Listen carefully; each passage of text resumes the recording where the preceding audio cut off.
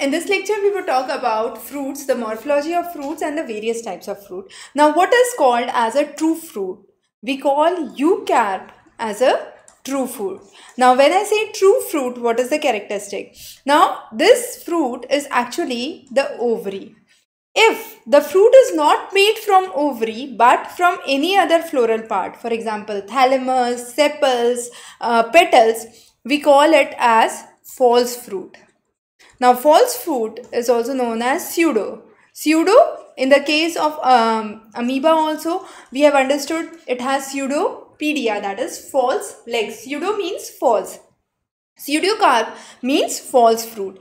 Simple classification of fruits can be done as simple fruits, which are again dry and succulent.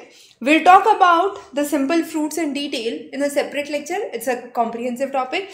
Then is composite fruits and aggregate fruits. Now, simple fruits are those which develop from monocarpellary ovary or also from multicarpellary ovary. But what is the difference between a dry simple fruit and a succulent simple fruit?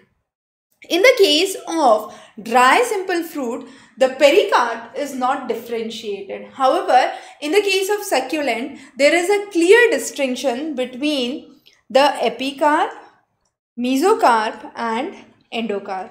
So, a clear distinction between the three is seen in the case of succulent. However, in the case of dry simple fruit, we do not see that differentiation. It is undifferentiated. Coming on to the next is, what is the difference between composite fruit and aggregate fruit? Aggregate fruit, a good example is custard apple, sitafal as we call it.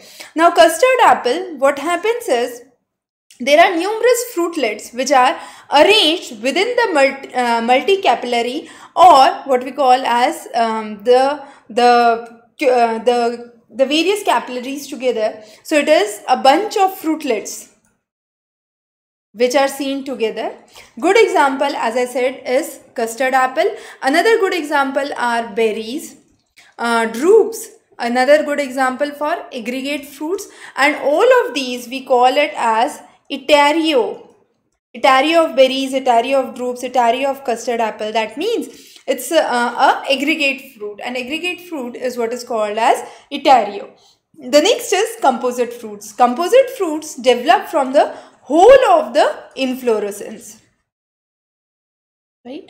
So, whole of the inflorescence makes the composite fruit. Composite fruits can be of two types, sorosis and cyconus. What is sorosis? Sorosis are the fruits which develop from spike, spadix or catkin inflorescence. So, three types of inflorescence which can lead to sorosis fruits: spike, spadix and catkin, which we have covered in our previous lecture on inflorescence. Synconus is which develops from hypenthodium inflorescence.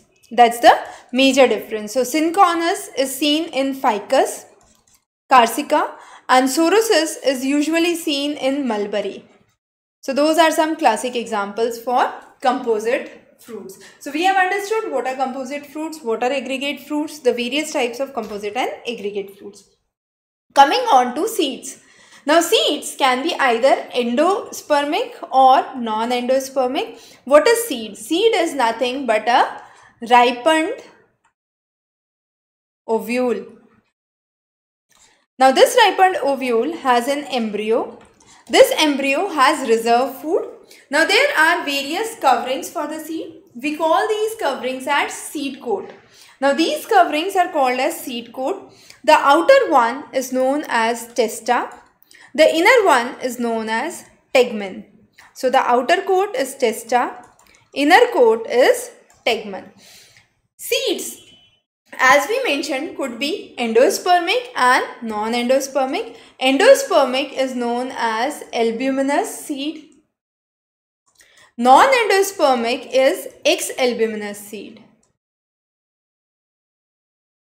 Now, what happens when the whole of the endosperm is present and food is within the endosperm? We call it as endospermic seeds. Most of the monocots and some dicots are endospermic. However, most of the dicots are non-endospermic. Some monocots are there which are non-endospermic, and that's the major difference between the seeds. So in this section, we have understood the types and the classification of fruits and the seeds, endospermic as well as non-endospermic. We would be covering simple fruits in detail in a separate lecture. Stay tuned.